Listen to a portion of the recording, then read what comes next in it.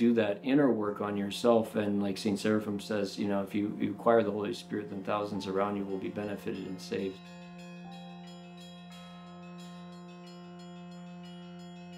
Everything I do, I'm not trying to express myself. I'm not trying to express a new idea that I've come up with or something like that. I'm trying to point back to the Creator, into the depth and the wealth that we find in Orthodoxy.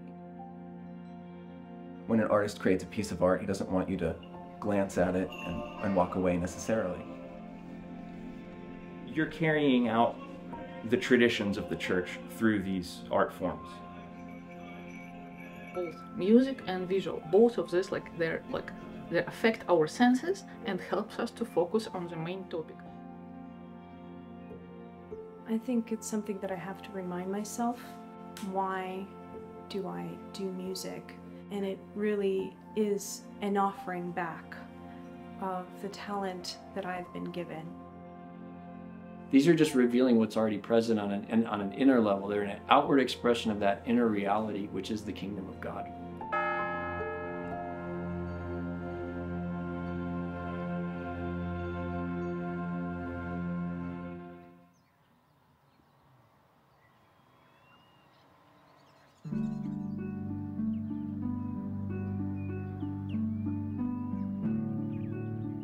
St. Tikhon's Monastery is America's oldest Orthodox monastery, founded by St. Tikhon of Moscow in 1905. He went to various other places to try to find the suitable place, and when he came here, he said, "This is it."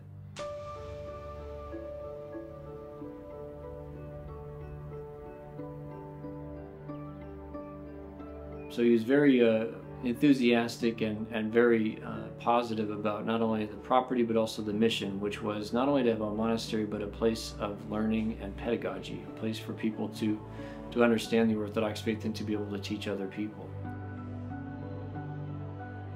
Everything springs from the liturgy. Everything comes from the liturgy. Everything comes from that perfect prayer of the liturgy, which is prayer on behalf of all and for all. It's a prayer for the entire world that tries to elevate and somehow sanctify and assist the entire created world.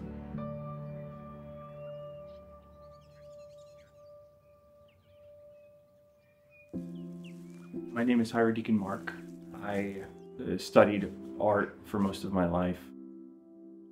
When I first came to St. Tikhon's, I emailed Father Sergius, the abbot, and I said, you know, I want to study iconography. So I studied iconography here under a different artist, but now that we're starting this school, I feel like I can really take my skills to the next level and delve a little bit more deeply into learning iconography and the theology behind it.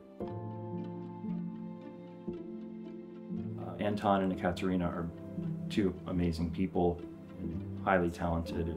So it's just such an amazing blessing to have them here doing this. I'm really grateful. A school with their experience and expertise, it just doesn't exist in the West, so. I hope this school, this beautiful new building, will be not just school for learning, but it will be some place for meeting, for talking about spiritual art, about modern iconography, and about everything around sacral art. Both music and visual, both of this, they affect our senses and helps us to focus on the main topic. And so, first of all, it should be beautiful. That's like common sense for music and for art. So, as Anton said, part of our goal will be to show what beauty is, because people say, oh, that's beautiful. I said, look at this. Oh, that's much more better. When you have some background and you go to museum and you see how, for example, Andrei Rublev was painting this icon. First you just look and at this icon, you definitely understand that this icon is beautiful, but what was the technique? But then if you continuously return and you look and you look and you look, and then you start to understand. And when you start to understand, you start to be able to analyze it, because your background helps you to analyze it, and then you start to apply that. Just classical training, sketches, still lives, everything, because if you're not able to depict that vase with that apple, how dare you to depict face of Christ? You don't know how to do that cube, and you think you know how to make nose? It's like, so all that study every day plus a lot of homework, our school will welcome those people who really will dedicate their efforts to study. When they understand that it's just work, it's the same work like any other work, like gardening, that every day you come and you do something to that garden, then it's beautiful. Absolutely same story here. It's not about who you become, it's about what you produce. It's if you're really tired from strange stuff and you want to see beautiful stuff, you're welcome to come here. If you are ready to study, we will help you to achieve that.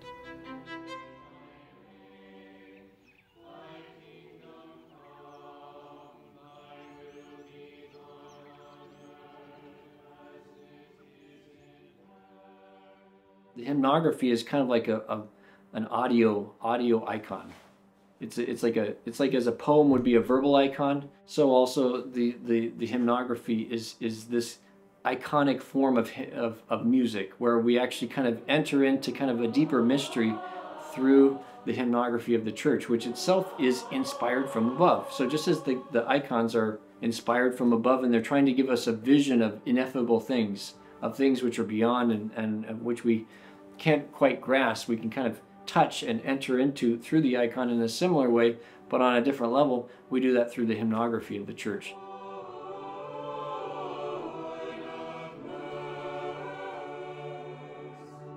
Beautiful, easy, not pressed chest voice that you could make all day long.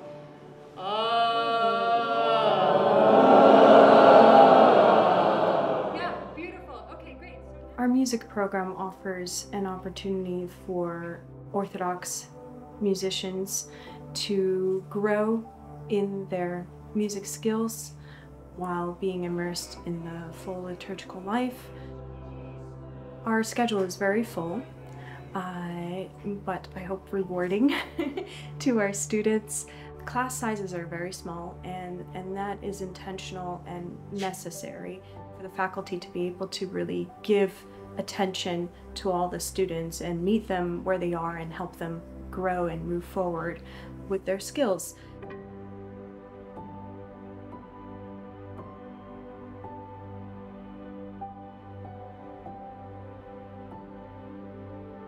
I think one of the great things about the residency program is that there's so many different aspects to it. You get to conduct, you get to try composing, you get to do rehearsals, you get to, I'm not even gonna be able to remember everything, but take voice lessons and everything. And you're immersed in just the life that's happening here. Here at St. Tikhon's, everything we're learning, we immediately apply. The services happen every day. You can go to liturgy every day. And so what you learn in class, you immediately receive real feedback from the services confirming everything you're learning. And when you participate in the services, you're participating with what you had just learned that morning or the day before or the week before. Here, you're doing the job while you're doing the program, and when you leave, you just continue the job. If you have a location to do the job, you just continue the job. And so the job kind of starts in the program. And so that's how I've been prepared by doing the job even before graduating. Orthodox music in America needs people making music, and it needs communities ready to receive that music and support the people making music.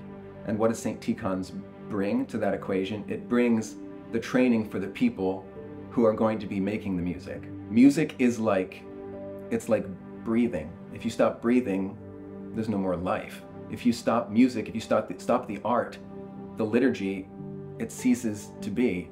God breathed into every human being the spirit of life. And that's what we have to do. We have to breathe into our Orthodox liturgical life, our real Christian experience, more art. And St. Tikhon's hopefully will continue to prepare more and more people to go out and to breathe art into everything, because that's how you stay alive.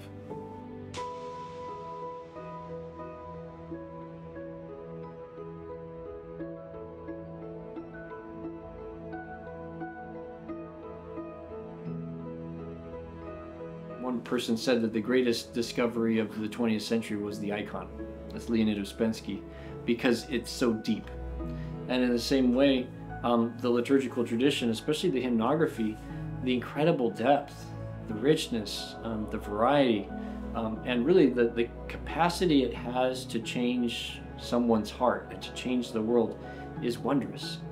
And they both provide us with that witness of the kingdom and also an entry point into the kingdom.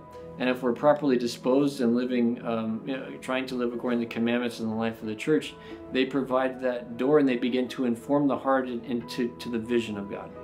And this vision is salvation for us as Orthodox Christians. This is our mission. This is the mission of St. Tikhon of Moscow. This is our purpose here at the monastery, is to elevate and bear witness to that deep culture of the church which saves us.